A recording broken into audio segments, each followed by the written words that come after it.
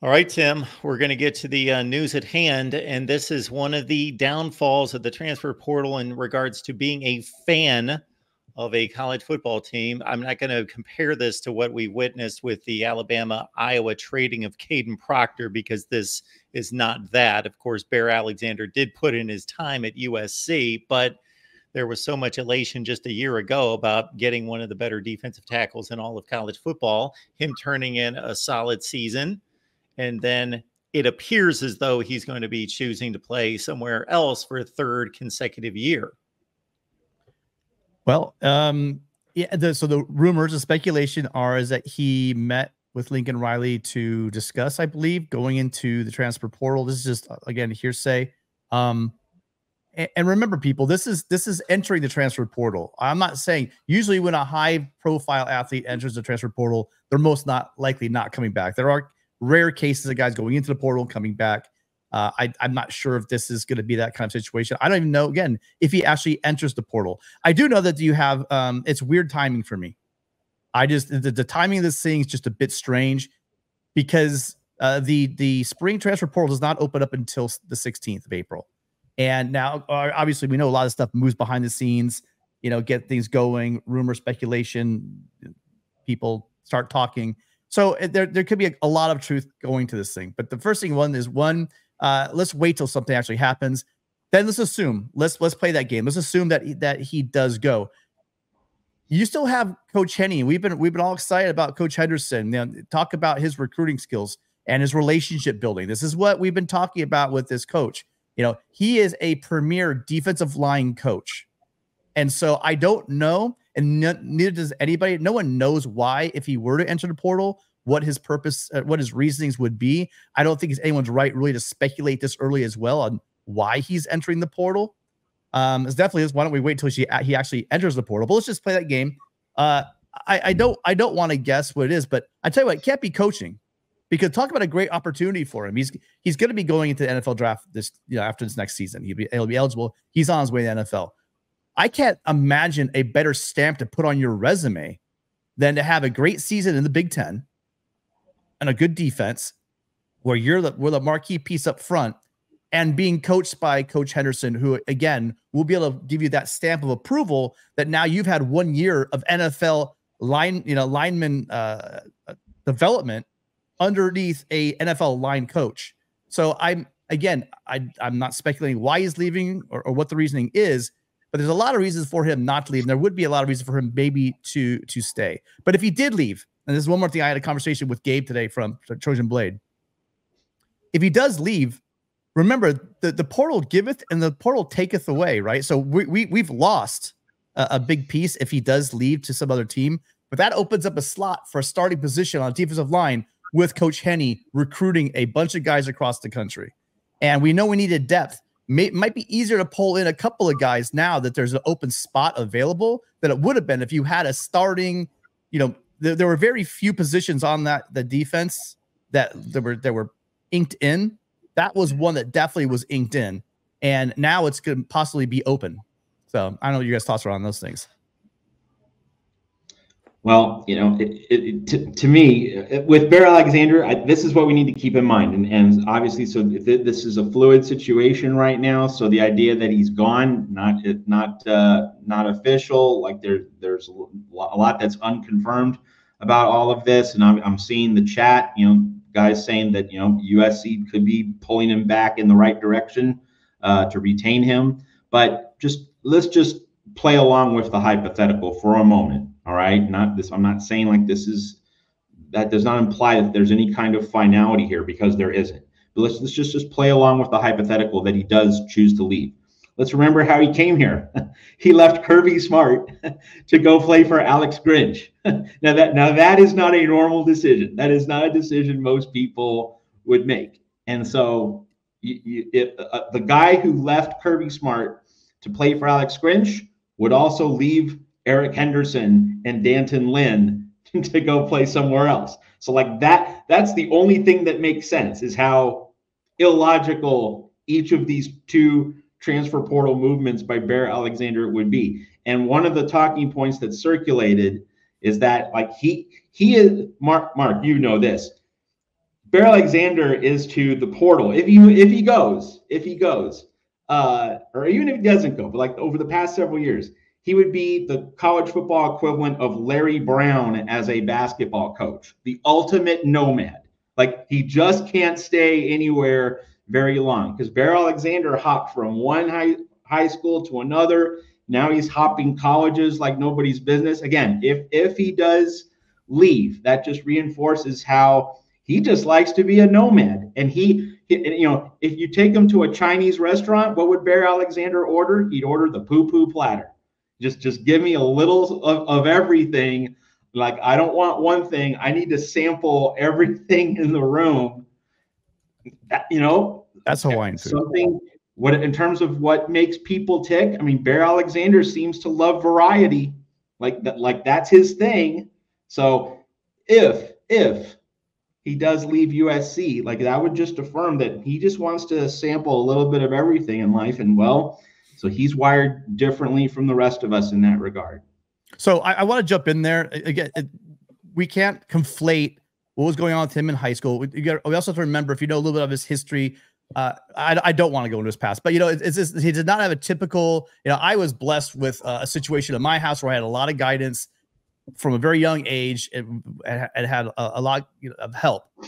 You know, Bear, from my understanding, I do not know Bear. I do not know his family situation intimately, but there have been people talking about it, and there are a lot of people influencing Bear and his ideas. And there's that instance of it. The second part is that he left Georgia not just to leave Kirby Smart to go to Alex Grinch. He left for playing time. I mean, he was frustrated.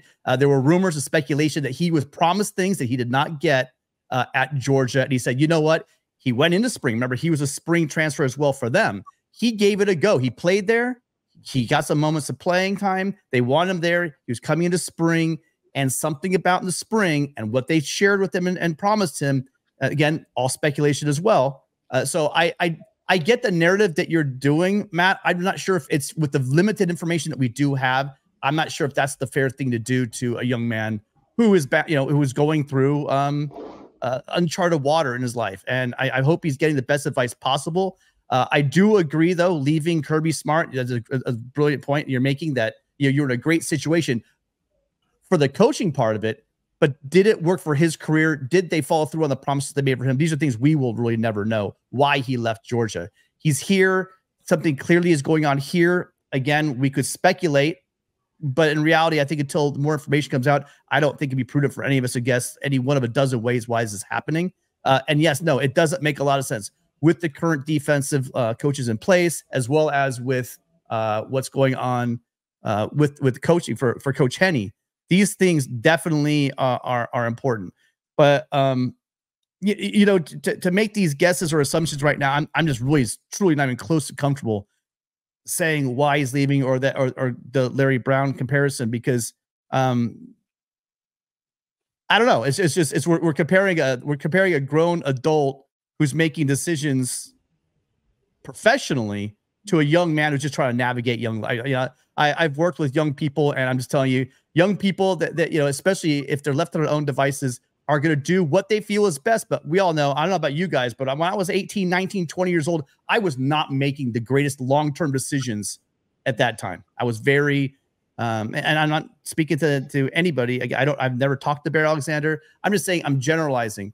So I would think that before we start going, I do get the analogy, but we're talking about a grown man compared to a young man just trying to navigate life.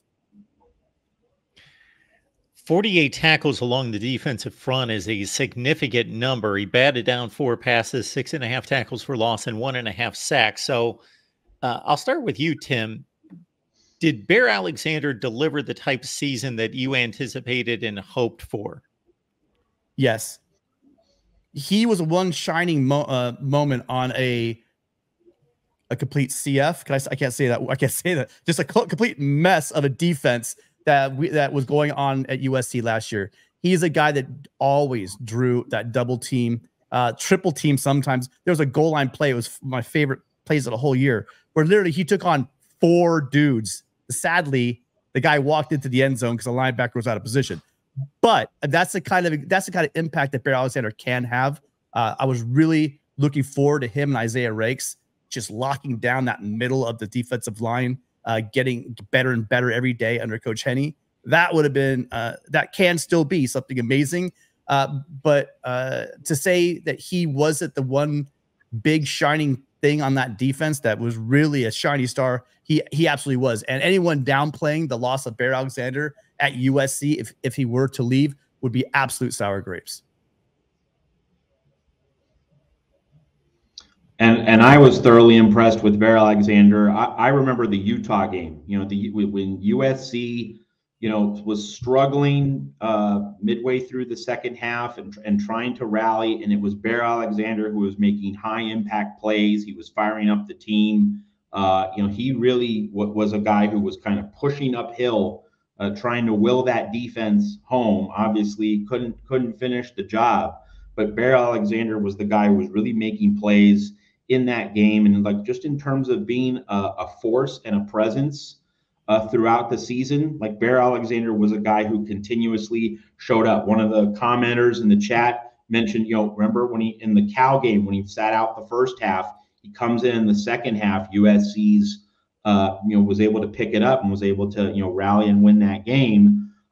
So like Bear Alexander, kind of like Caleb Williams on defense, like he was left to do a whole lot himself. Kind of a comparison to Tuli Tuipulotu from 2022. Tuli Tuipulotu in 2022, it was him on the defensive line and not a whole lot else. Bear Alexander, though playing a different position with obviously a very, very different style of play, it was Bear Alexander, and he was not getting a whole lot of help on his defensive line and on the defense as a whole. So, just imagine Bear Alexander with other elite defensive tackles, ends, and being on a thoroughly good, balanced defense at every level, every position group with elite coaching. You would see him, be so much better because offenses couldn't just key on him, trying to take him out of the play. They'd have to account for other really good pass rushers, other really good defensive linemen, other really good defensive players within the overall scheme. So if you look at the stat sheet, that doesn't begin to do justice to how well Bear Alexander performed, because he was on an island. He was isolated in terms of how good he was relative to his other teammates. What he did without getting a whole lot of help, the numbers don't remotely begin to tell the story of his quality last season.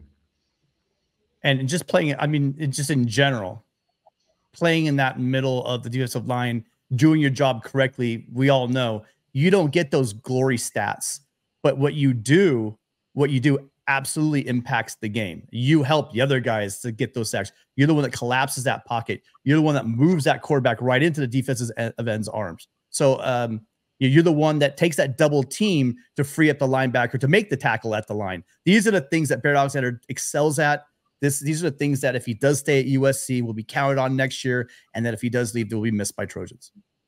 And one thing to jump in here with, one of the things that Mark Rogers is really good at noting on a consistent basis, and particularly with USC, I remember when Bryson Shaw came over from Ohio State, one of the first things Mark mentioned was the fact that he has all those tackles. That's not necessarily a good thing, because that means that the linebackers aren't cleaning up, so having tackles or having certain defensive stats can be highly misleading in terms of the value to a team, in terms of what's happening on a defense, in terms of what's happening on a play. So like for a guy who plays Bear Alexander's position, having a huge amount of tackles, it's not all that representative of how good you are, because if you're soaking up a double team and you have good teammates elsewhere along the line, like those guys are going to clean up because you soaked up two bodies.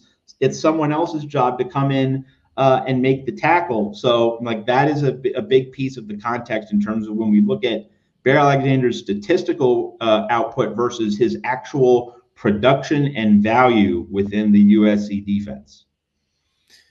What is apparently not misleading is 247 Sports ranking of Bear Alexander, because I certainly knew he had at least a good season. I just wanted to hear it from the two experts. how good a season he had, but they are currently ranking him as the #1 player expected to be in the transfer portal out of the guys that have obviously declared at this point, which is pretty limited, but still they've got him on top.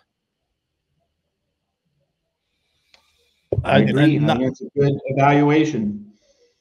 Yeah, that's not unexpected. Again, he is special, and I did hear people saying, actually, I will give credit, not in the Trojan family, but outside, we're saying downplaying his impact on the defense last year. And again, you just really have to watch the game to see just the impact that he made. And of course, Bear Alexander from Texas, so there's much speculation as to where he may wind up. I'm sure USC does not want to see him in week 1. But Tim, you also made a comment.